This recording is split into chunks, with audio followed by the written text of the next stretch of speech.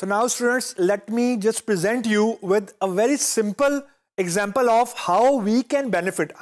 We matlab as a developer, as a software developer can benefit from the data or the clicks which are stored by Facebook API. अब आपने पहले ये समझना है कि API क्या चीज है, या Facebook और जो Google है उन्होंने अगर अपना इंटरनल इकोसिस्टम बनाया हुआ है तो उसके दो पर्पस हैं. एक पर्पस तो ये है कि they will sell those clicks जो अभी हमने डिस्कस किया to the potential clients, number 1. Number 2, एक और बहुत इंपॉर्टेंट रीजन है.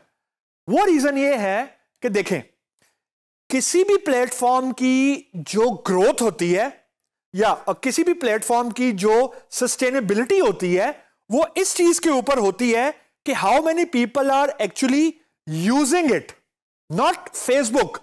और कितनी ऐसी एप्स हैं और ऐसे कितने सॉफ्टवेयर्स हैं जो फेसबुक को कंज्यूम कर रहे हैं, फेसबुक को यूटिलाइज कर रहे हैं.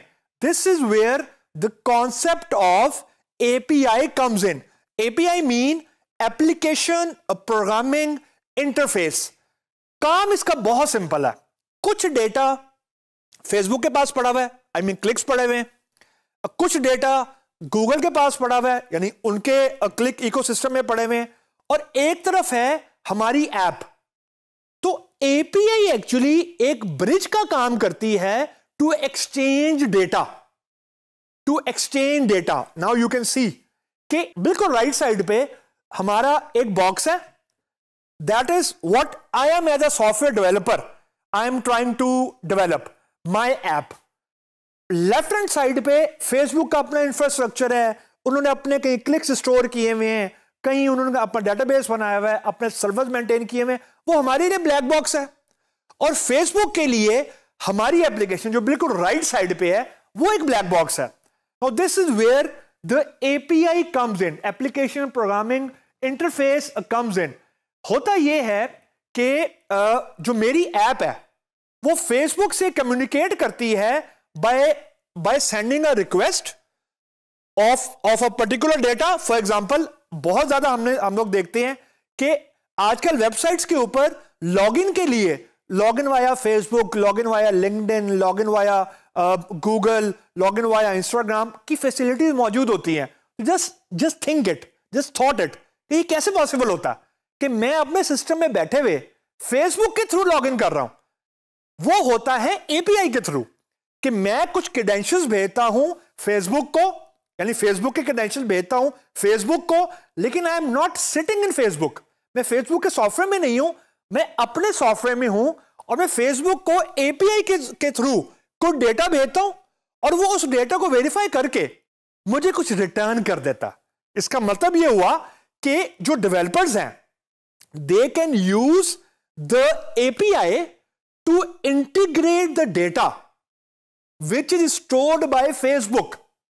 इसका मतलब यह हुआ कि जो फेसबुक है ना वो बेसिकली प्रोफाइल की इंफॉर्मेशन, यानी मेरा नाम क्या है फॉर एग्जांपल, इस तरह की जो प्रोफाइल की बेसिक इंफॉर्मेशन है वो एप्स को अलाउ करती है ताकि वो अपनी बनाई हुई ऐप में इंटीग्रेट कर सकें. सोशल मीडिया के ऊपर सोशल कनेक्शंस को यूज कर सकते हैं to make your app more interactive.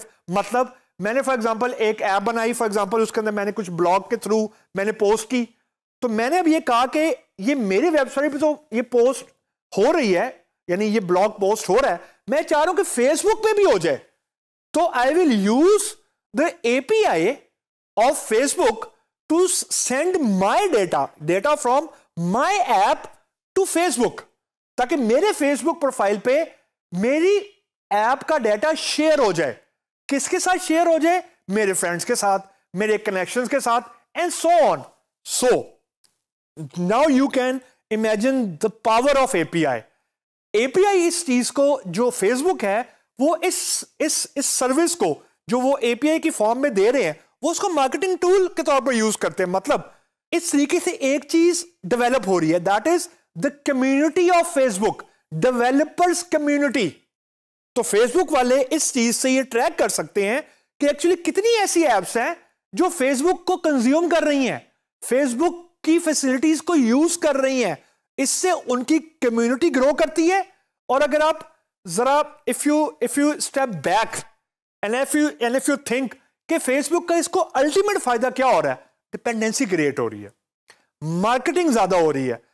कहने का मेरा मतलब यह है कि अगर आजकल के जमाने में हम ये कहते हैं कि हमने वेबसाइट या अपनी ऐप को इंटरेक्टिव करना है, तो वी से कि इसको फेसबुक के साथ इंटीग्रेशन जरूर करो इसकी, या ट्विटर के साथ इंटीग्रेशन जरूर करो इसकी, लिंक्डइन के साथ इंटीग्रेशन जरूर करो इसकी। अपना लॉगिन तो करो ही करो, लेकिन सोशल मीडिया के जरिए भी लॉगिन करो। लाइकवाइज अगर मैंने कोई अपना डेटा शेयर करना है विद माय कनेक्शंस, तो मैं कहता हूं फेसबुक में तो ऑलरेडी मेरे कनेक्शन मौजूद हैं, व्हाई रीडू इट? तो let's share my data on my wall on Facebook. तो वो हर उस बंदे से शेयर हो जाएगा जो मेरा कनेक्शन है, लेकिन I am not sitting in a Facebook, यानी मैं फेसबुक की ऐप में मौजूद नहीं हूं, मौजूद हूं मैं अपनी ऐप में, लेकिन डेटा मैं शेयर कर रहा हूं फेसबुक के अंदर। ये कैसे पॉसिबल हो रहा है? ये एक ब्रिज कनेक्शन के थ्रू पॉसिबल हो रहा है, जो वो ब्रिज एपीआई ये ब्रिज का काम कर रहा है। इन रिटर्न फेसबुक की कम्युनिटी ग्रो हो रही है, उनका मार्केटिंग टूल है, और ऑब्वियसली इसके जरिए उनकी ट्रैफिक इंक्रीज हो रही है। And like we have said earlier, traffic is there actually revenue. अगर लोग ज्यादा उनकी वेबसाइट पे आ रहे हैं तो they are going to cell मोर। तो this in this ecosystem everything is connected. If you just try to visualize it, the dots are connected. ऐसा नहीं है कि उन्होंने API developers को दी है just to free कि यार कि they want to promote. They want to promote, but they want to promote Facebook community. They want to increase the traffic or users which are using Facebook only. This is their main focus.